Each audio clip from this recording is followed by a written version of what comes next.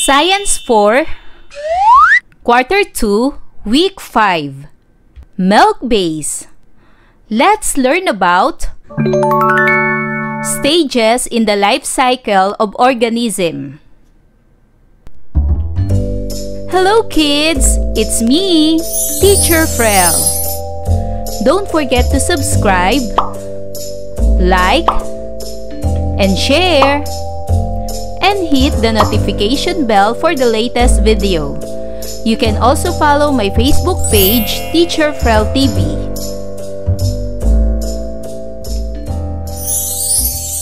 Welcome back kids! For today's lesson in Science 4, we will discuss about the stages in the life cycle of organism. At the end of this lesson, you are expected to compare the stages in the life cycle of organisms. There are stages that insects undergo before they can fly, walk, crawl, and interact in the environment. Insects are part of nature. Most of them are small, but they help to maintain a balanced environment. They belong to the largest group in the animal kingdom.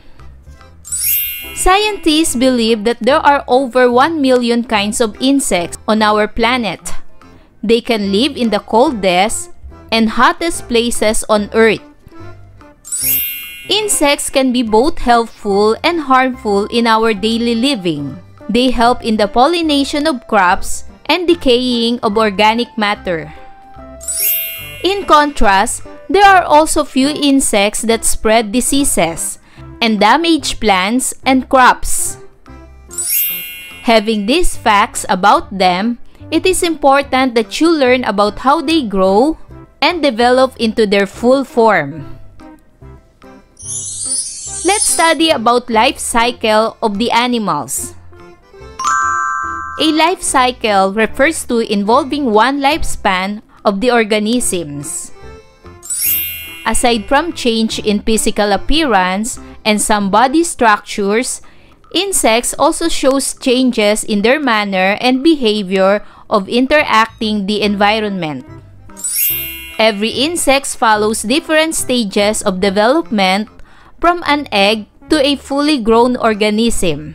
This process is called metamorphosis. What is metamorphosis? Metamorphosis is a biological process by which an animal undergoes physical development or changes after it is being hatched or birthed. It is part of the life cycle of most insects. There are two types of metamorphosis: complete metamorphosis and gradual metamorphosis or incomplete metamorphosis. Complete metamorphosis begins with the insect hatching from an egg into a soft worm-like shape called a larva. Larvae have a very big appetite and can eat several times their own body weight every day. Insects with complete metamorphosis include beetles, bees, ants, moths, fleas, ladybug, housefly, mosquito, and butterflies, and they usually start from an egg. The stages in the life cycle of some insects are egg, larva, pupa, and adult, and soon the adult will give birth. When the egg hatch, larva will come out and turn into pupa, and finally into an adult, and soon the adult will give birth. In complete metamorphosis, the organism develops 4 stages: 1, 2, 3, 4. The first stage is egg. The second stage is larva. The third stage is pupa. And the fourth stage or the last stage is adult. Some insects develop by means of gradual metamorphosis.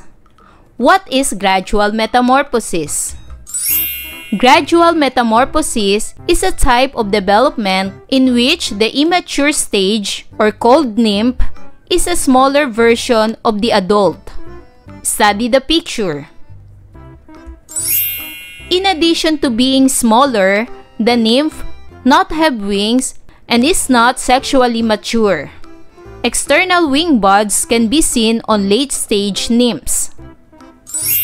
Gradual metamorphosis includes the grasshopper, aphid, praying mantis, crickets, lice, and cockroach. Like the complete metamorphosis, the insect starts as eggs. These eggs are sometimes encased or recovered with protective layers. It is slightly different from the previous process, which is the complete metamorphosis, because instead of 4 stages, the organism in gradual metamorphosis develops through 3 stages only. 1, 2, 3. 3 stages. When the eggs hatch, means go out like small adult insect but usually have no wings. Nymphs normally molt and change their exoskeleton or called hard body covering as they grow until they become a full adult. The insects in adult stage, when they no longer undergo the process of molting and have a permanent exoskeleton and wings. In gradual metamorphosis, the organism develops 3 stages only: egg, nymph, and adult.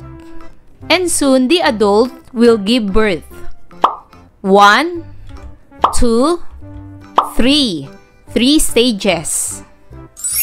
Always remember, a complete metamorphosis has 4 stages, while the gradual metamorphosis only develop 3 stages. And now let us do learning task 1. Analyze the pictures below. Arrange them according to the correct sequence of development by putting number in the box. Answer the guide questions. So these insects develop 3 stages. First is the egg, second is the nymph, and third is the adult. The insect name is cockroach. What can you say about this insect? The cockroach is characterized by a flattened oval body, long thread-like antenna, and a shining black or brown leathery integument. Next is, this insect develops 4 stages: the egg, the larva, the pupa, and adult. The insect name is mosquito. What can you say about this insect? Mosquitoes transmit disease in a variety of ways. They are responsible for disease like malaria, yellow fever, and dengue. Next, these insects develop 4 stages: egg, larva, pupa, and adult. Insect name is a butterfly. What can you say about this insect? Butterflies are beautiful flying insects with large scaly wings. Learning task 2. Analyze the pictures below. Write the number that corresponds to the life stages of a frog. Use number 1 for the first stage and so on. The frog develops 6 stages.